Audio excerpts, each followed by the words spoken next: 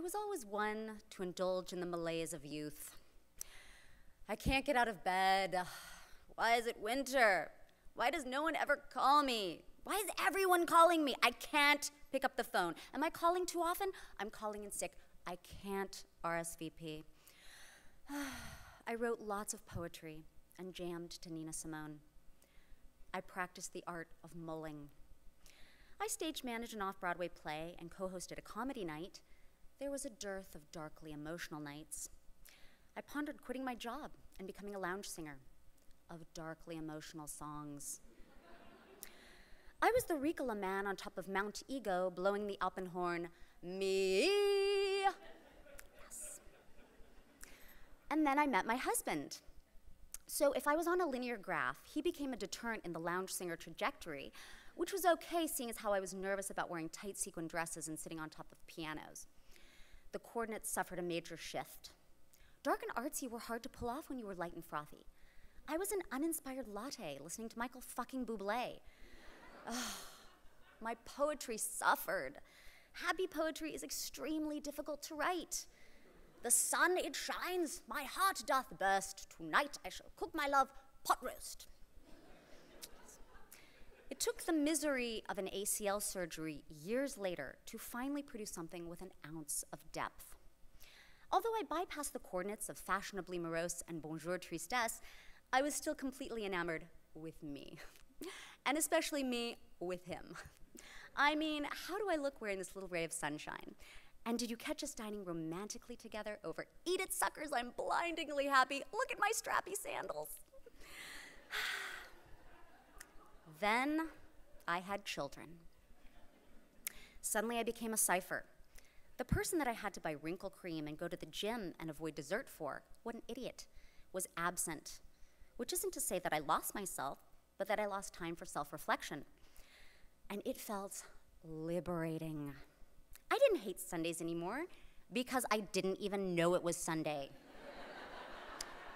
Shopping, dressing rooms, analyzing the Richters of the scale and the earthquakes of cellulite didn't matter as much because I didn't have time for showers, much less shopping or self-critique. If someone asks, how does that make you feel? I have to really stop and think because I have no idea. Feelings and emotions require time, marination. Children don't let you marinate. They make you microwave. That being said, I'm not completely emotionally barren. It's just that now, for the moment, the emotions are in primary colors. Red, anger. Yellow, happiness. Also, chocolate chip cookies. Green, energy. Also, we're late. Again. Black, don't go there. You don't want to go to black. If I find myself with a moment of free time, I'm sorry, honey, I really need to sterilize these sippy cups in the bedroom with the door locked. It is not spent Googling the assholes of past lives who never called me or nostalgically pondering the what-ifs and might-have-beens or even moaning why and woe is moi and does this reclined pose make me look as tired as I feel? No. When the dragons are resting in their caves, the knight takes off her fire retardant equipment and 1, writes, 2, eats chocolate chip cookies, and 3, calls her mother. Children, if nothing else, force action. Days are attacked. Victuals are portioned into tiny compartments, which are portioned into tiny lunchboxes. Naps are fought, and sometimes won. Playdates are scheduled with the zeal of the desperate. Tantrums are approached with a zen-like calm, except when they're approached with a zen-like rage.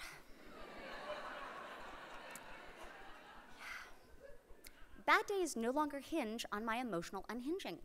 In fact, bad days have nothing to do with me at all. Each day is filled with so many moments, both good and bad, that at the end of that day, I can do nothing but collapse. Children are an insomniac's dream. For a roofie's blackout, take 1 toddler infant pill right before bed. While I miss self-thought, the weight of narcissism was exhausting. Now I'm exhausted in an entirely different kind of way. A tenant farmer kind of way. Plowing the fields of young minds, or something. I'll find my ego again, plumb the emotional depths once more, file my nails, write a poem. But this time, I look forward to creating a new relationship with myself, one that's firmly grounded by 2 little anti-self-absorptions. Thank you.